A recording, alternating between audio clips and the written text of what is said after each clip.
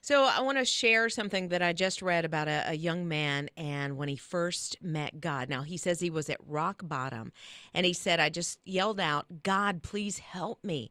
Show me that you are here. God, please help me. And he said he was kneeling and he saw this light that just sort of surrounded him and got bigger and bigger. And so it encompassed the entire room. And he said, what was happening? But why was I starting to feel better?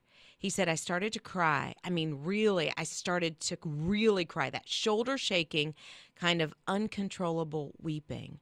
But I wasn't crying because I was sad. He said, I was crying because for the first time in my life, I felt okay.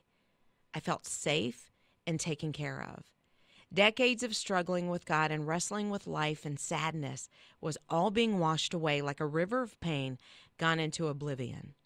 I had been in the presence of God. I was certain of it. And this time I prayed for the right thing. I prayed for help. That young man was Matthew Perry. Matthew Perry played Chandler on Friends for years. Matthew Perry, who lost his life over the weekend. I read his book earlier this year, and this was my biggest takeaway, was that Matthew Perry went to rehab 15 different times. He struggled with addiction basically his entire life, starting, I believe, when he was like 12 years old, and he met God. He started out as a young man not believing in God, but he met God in his lowest moments. And I honestly take peace from that, knowing that he had that relationship.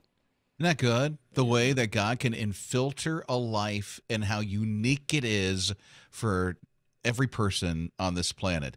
The one common denominator is Jesus on the cross, dying for our sins.